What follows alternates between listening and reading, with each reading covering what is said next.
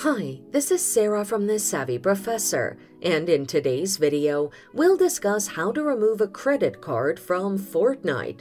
Watch this video until the end to learn how to do this and more.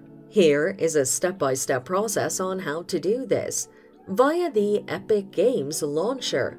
Open the Epic Games launcher on your PC, click on your profile in the bottom left corner, and select the Manage Account option from the resultant menu. This will redirect you to the Epic Games web page.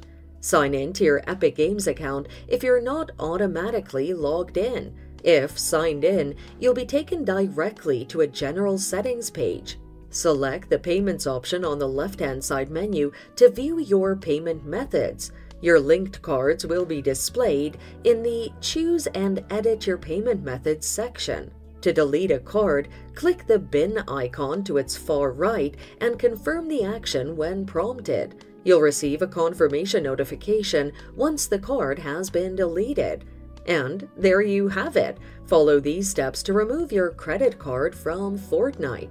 Thanks for watching. Till next time.